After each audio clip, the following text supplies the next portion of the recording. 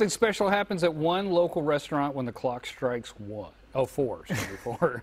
Teleprompter thing in the issue there. Ashley Williams is live in Folsom with a look at Reset Coffee House and Wine Bar. And I have a feeling we're about to see the reset portion of this. Does the alarm go off? You are, but before we do anything, guys, I can't be part of this reset and not have 2 things. For starters, I need a top hat. Thank you, thank you. Okay, Oh, all right, you got it, cool. I also think I need a glass of wine because we are going to reset, and it's all about the energy and vibe. Let me get out of the way. Bill, too. Feast your eyes on this. Hit it! Look at that. That is so cool. Oh, the energy is so on point right now. I have my glass of wine. John, the owner of Reset, I'm going to have you hold that because my mask is falling. Yeah. Tell me about what we are seeing right now. So all of our art was done by local artists. We do everything local. All of our beer and wine is, sourced local, hyper local actually. And our lights change, yes.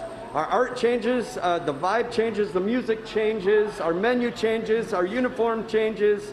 And so we definitely have a different feeling in the evening, right? Yeah. I just actually told the bartender here to turn it up. I'm like, you all have to capture this vibe. How did you come up with this concept? Oddly enough, this is the stuff in my dreams or nightmares or however you want.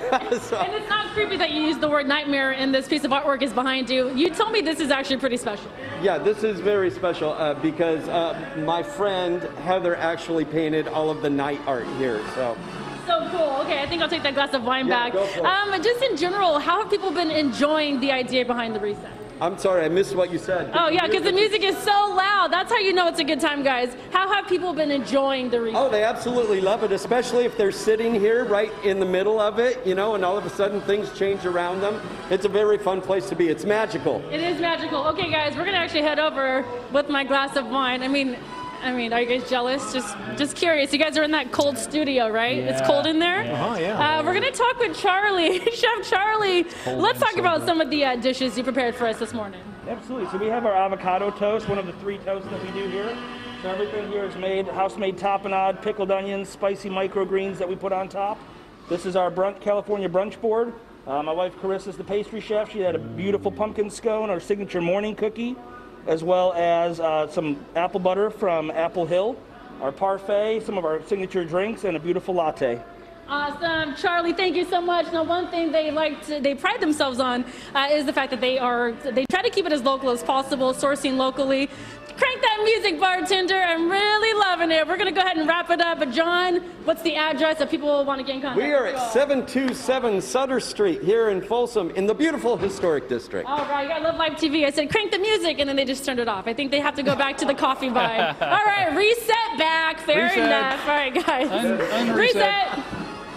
Right? Ashley, not only is it cold here in the studio, but we have a disturbing lack of wine. Oh, And we need to change hats. that. Yeah, jaunty hats too. Thank you, Ashley.